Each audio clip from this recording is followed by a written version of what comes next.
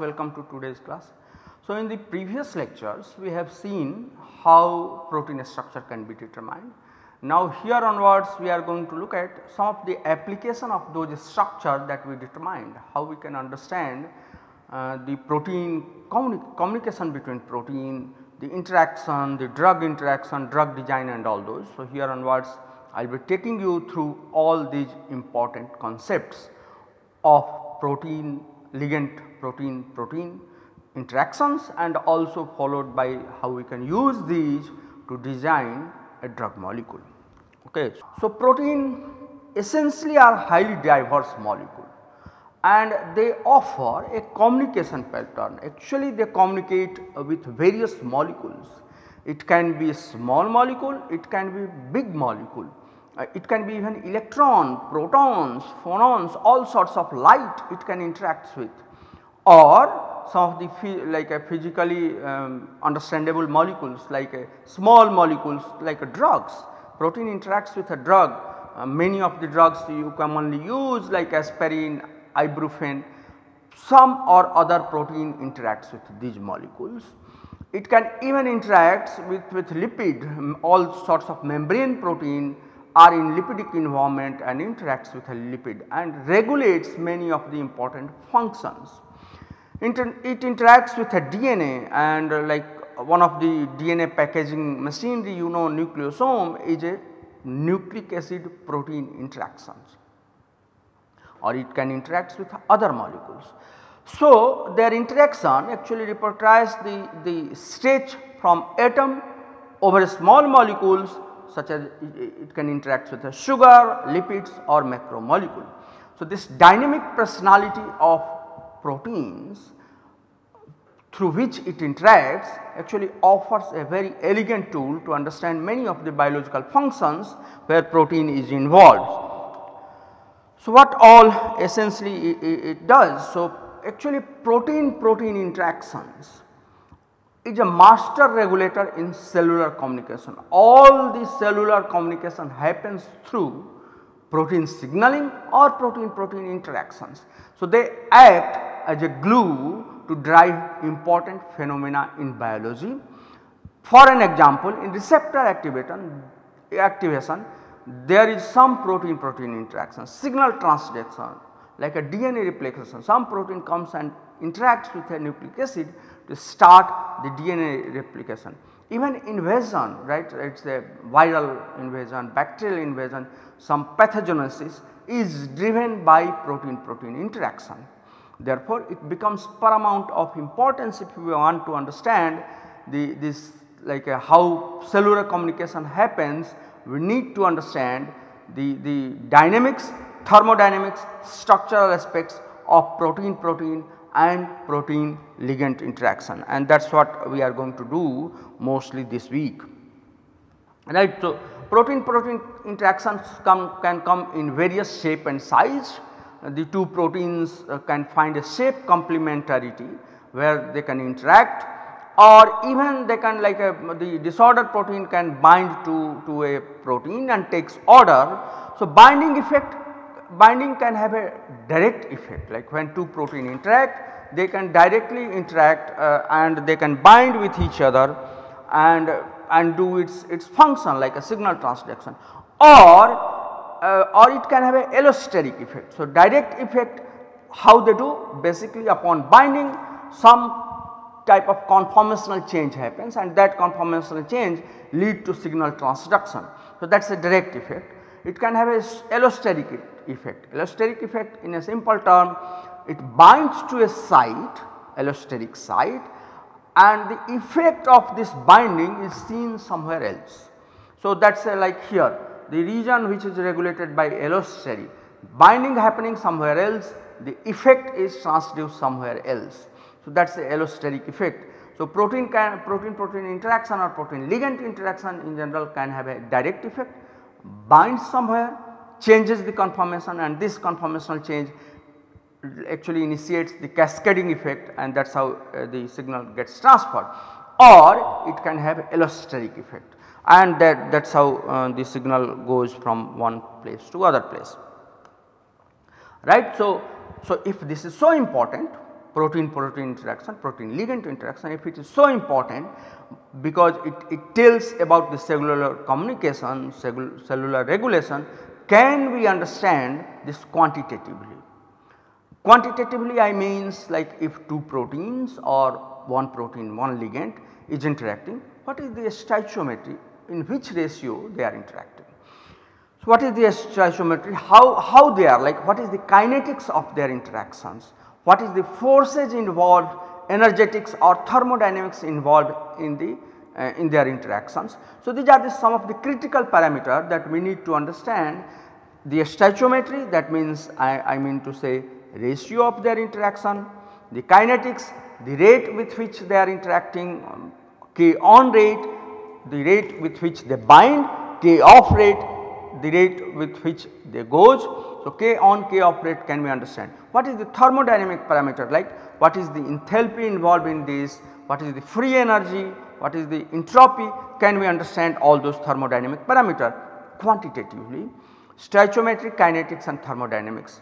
So, for doing that there are various biophysical methods, all sorts of like biophysical methods are there, which actually which offers some of these where we can understand the protein-protein interaction, protein reaction quantitatively.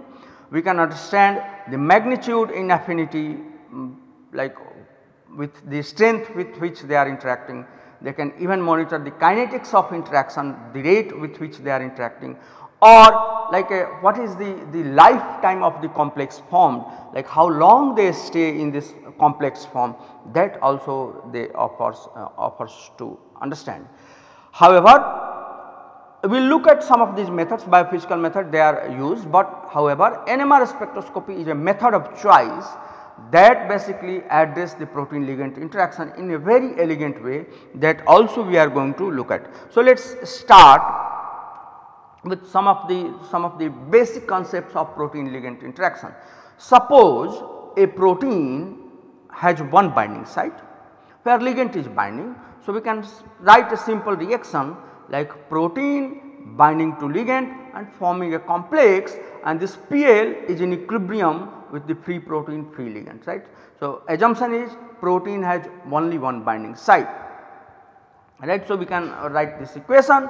So, the ratio between the concentration of the molecule in the free form, free state of protein and free of state of ligand, and the concentration of the complex PL, if we get this concentration we can get the equilibrium constant, right. So, we can write it K equilibrium, how much protein is in the free form, how much protein is in the complex form, and that is how we can get the K equilibrium, right, on this reaction. So, basic chemistry.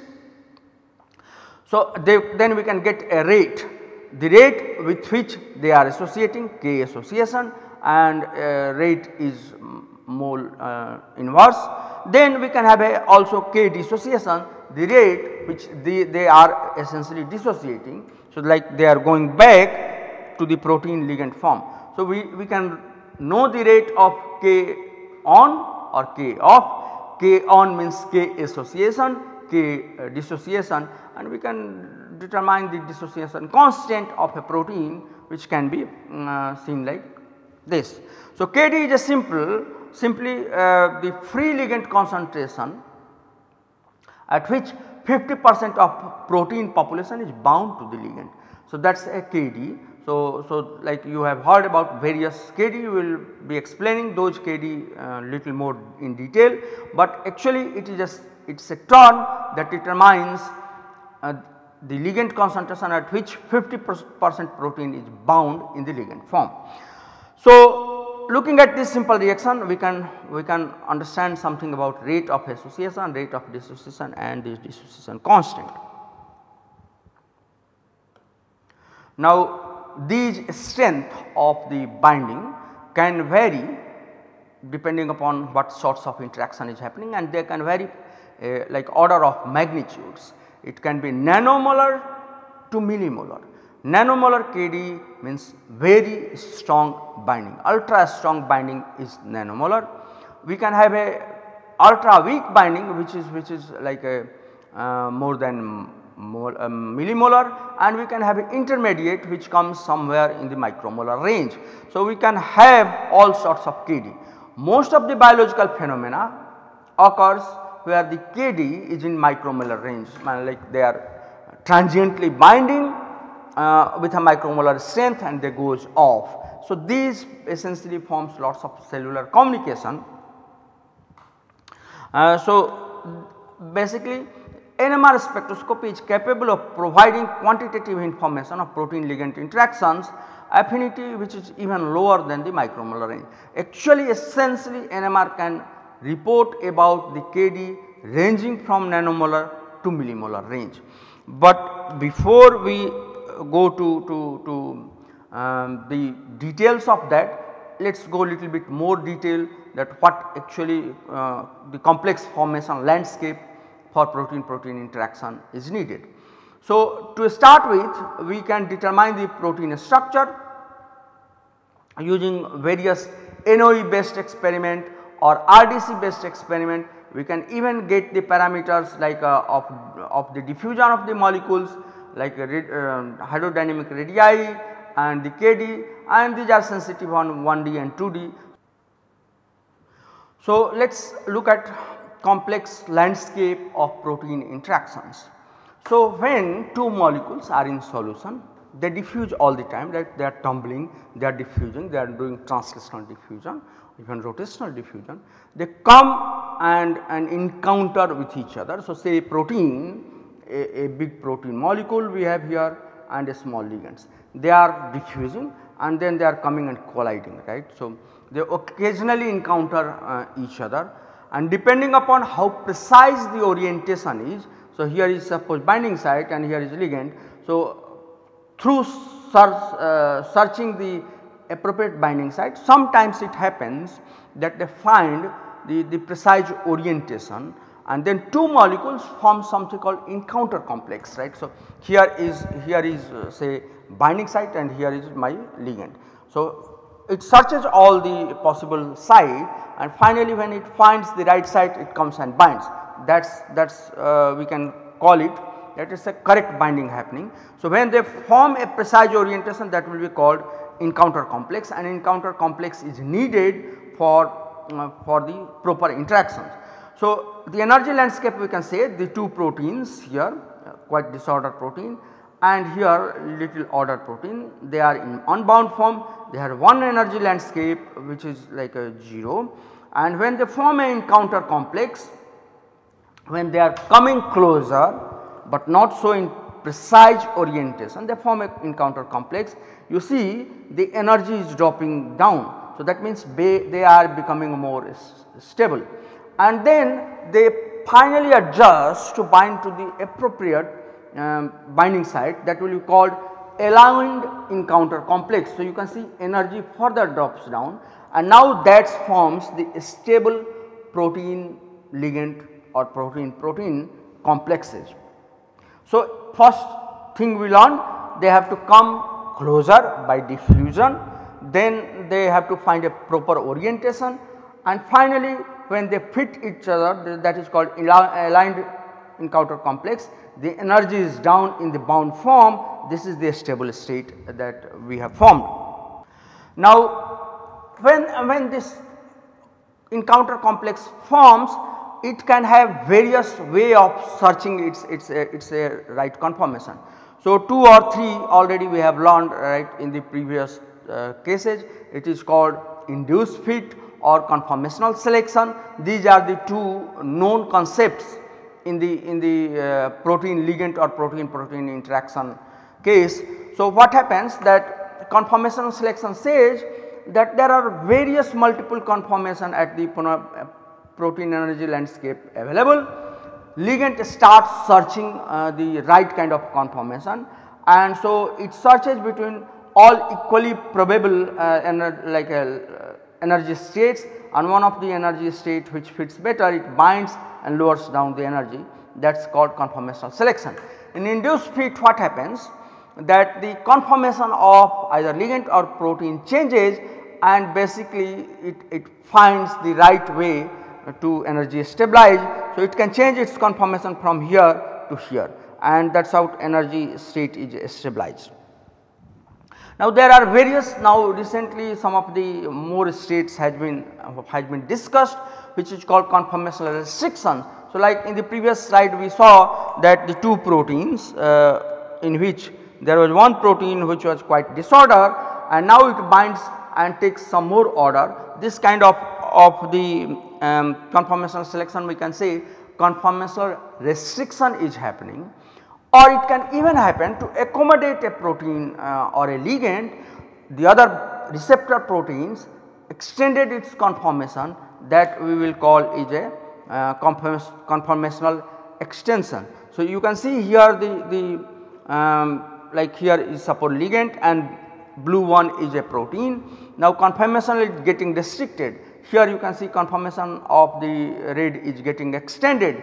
So this is a conformational extension. Conformation means like a more equal probable energy states are coming, and that is a conformational extension. Or it can have a mix of some conformational restriction, some conformational extension, or it can even shift the conformation, that is called induced fit. So one of these two methods basically protein interacts with each other. So if you look at carefully what is happening here, two things are happening: shift in the energetics of protein-protein or protein-ligand interaction. So that means the thermodynamics is involved here.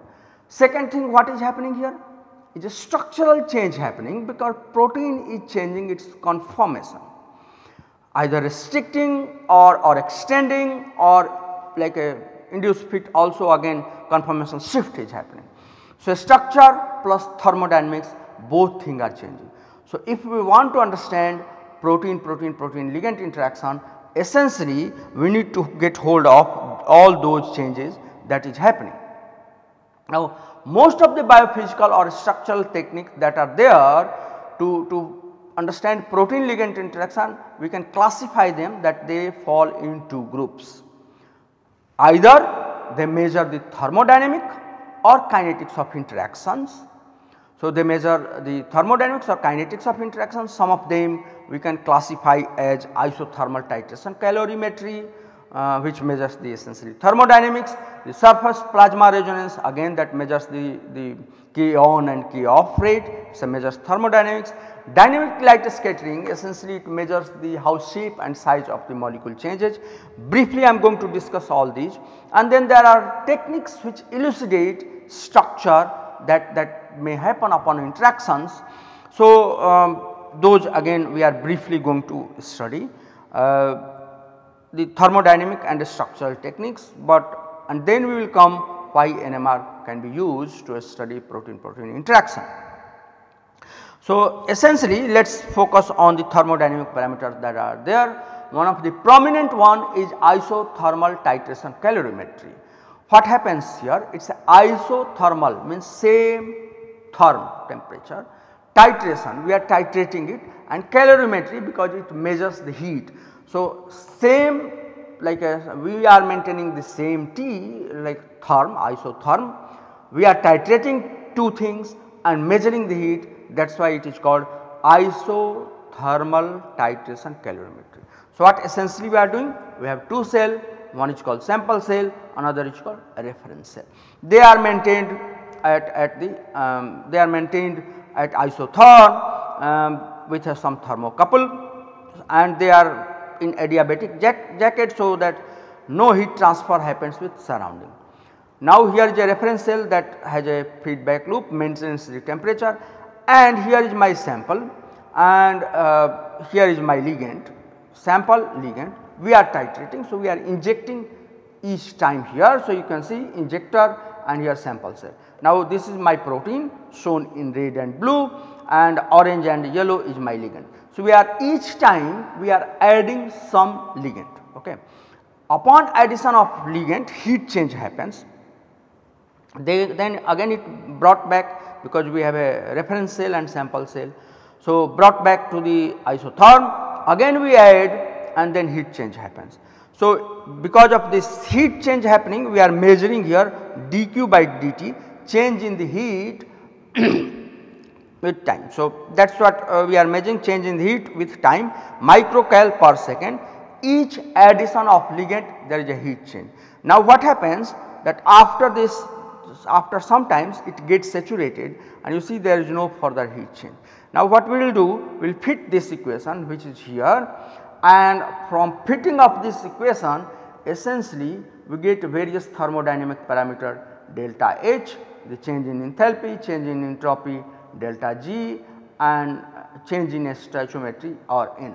So how many molecules binds to one protein molecule, that is delta N, what is the free energy change, what is change in entropy, and what is change in enthalpy. So this isothermal titration calorimetry is a wonderful technique to understand the thermodynamics of the protein ligand protein interaction. The other one which is used commonly is called surface plasmon resonance. It also measures the thermodynamics. So it's like a, here you immobilized your receptor on the sensor chip, okay, and here is a prism, you have a light source, optical detection unit, and whatever like upon binding it forms plasmon, then refractive index is changed, and that essentially gives you the rate of association. So that refractive index change is measured in terms of response unit, and like here you can see the angle changes upon binding when you flow some ligand. So upon binding the flow channel has, so upon binding, so here is a receptor, here is my ligand coming and binding, upon binding some response unit change that you plotted. So what happens when it starts binding, it shows a curve which is called association curve. So K on association curve, and then finally you wash with buffer, then it dissociates, and then you regenerate your chip so that the next set of experiment can be done. So here is analyte injection you do, it associates, then it saturates, you can see here saturation happening, and then you dissociate it. So with time we can measure the K on rate, K off rate, and that again gives you the Kd. Precisely surface plasmon resonance give you the on rate, what is the rate with which ligand bind to a protein, what is the rate with it get dissociate, and then finally you can calculate the Kd. So very important, it measures the K on rate and K off rate. The third one that we talked is essentially dynamic light scattering, that also gives some idea of protein ligand protein interactions. So essentially this measures the how the molecule fluctuate in the solution. So if you have a small particle that is fluctuating, you can plot a correlation function, and if a small particle tumbles very fast, so you can have a here correlation function that shows the decay is happening fast. The large molecule slowly tumbling, you can see the intensity of this large molecule is like a quite broader. So here you can see when it form a complex, you have a different kind of correlation function, and you can plot it to get how the shape upon interactions has changed, how the size molecule has become bigger. So these are the three techniques. Essentially this does not give the thermodynamics, but gives idea about the change that happening, and this is again a low resolution technique. So now coming back to upon interaction, some of the high resolution techniques that gives you the complex structure, the static 3-dimensional picture of protein or protein ligand complexes. One of them leading technique that is used is essentially X-ray crystallography. So what happens that you take a protein and ligand or two proteins, you crystallize them, diffract it, and using the electron density map you can get the 3-dimensional structure of protein interaction. The another one not so precise, but now it is quite used because of its sensitivity, is called EPR. Again you have to have a paramagnetic tag add, and then one can get the protein complex interactions, how the paramagnetic tag interacts with the other partner, one can get the structure of a protein. The third one is small angle X-ray scattering, right. So here essentially when the it is kind of a X-ray scattering, but does not give a high resolution atomic resolution structure, gives a overall shape and size of a molecule. So here you have to like again the complex which forms bigger will give a different kind of a scattering pattern. So you know that now complex form has happened. The recent phenomena of cryo-EM that is excellent tool for understanding the bigger complexes and coming more and more profoundly, which understand the 3-dimensional structure of a protein ligand or protein complexes. Another very important technique called analytical ultracentrifugation, essentially that also that also reports upon complex formation how the molecule sediment. So, you can measure the sedimentation coefficient, and that also says that the complex formation happens. So, essentially the sedimentation coefficient is lower when it is in the free state, and when it is in bound state it becomes higher. So, essentially you get the shape and size of a molecule that can be complementary to dynamic light scattering. So, AUC, cryo-EM, SAX, EPR and X-ray crystallography gives you the static 3-dimensional structure picture. Another important techniques where you can even get the dynamic mode of association is called Foster resonance energy transfer, a fluorescence based technique where you have a 2 fluorophore attached on 2 molecules, can be ligand and protein, and how they come closer and get associated. You can measure the distance between these 2 fluorophore using this fluorescence technique called FRET, and then measure the dynamic mode of association, even the mode of complex formation. So, these all techniques, thermodynamic and the structural mode of interactions can be used. Now, the question remains, then what NMR can offer you? Can NMR offer simultaneously both of these techniques, these aspects, structural as well as the thermodynamic and kinetic mode of. So, we know that one can understand the structure of protein, already we have seen that can be determined using NOE based restraints, the dipolar interaction, the distance restraint helps us to get the structure of a molecule, and we can determine the structures. Once this structure is there, the static or complex structure, we can get the structural details. For there probably you need a labeled protein and you can have an unlabeled ligand. So, using these we can determine the structure. What you need? A spectrometer, and most of the time protein labeling is needed. We can determine the structural details at atomic resolution, and also we can measure the kinetics of binding, thermodynamics of binding. So, here onwards we are going to delve deeper into how we can measure the thermodynamics and kinetics simultaneously along with the structure of a protein ligand or protein interactions. Okay. So, what you need for doing NMR?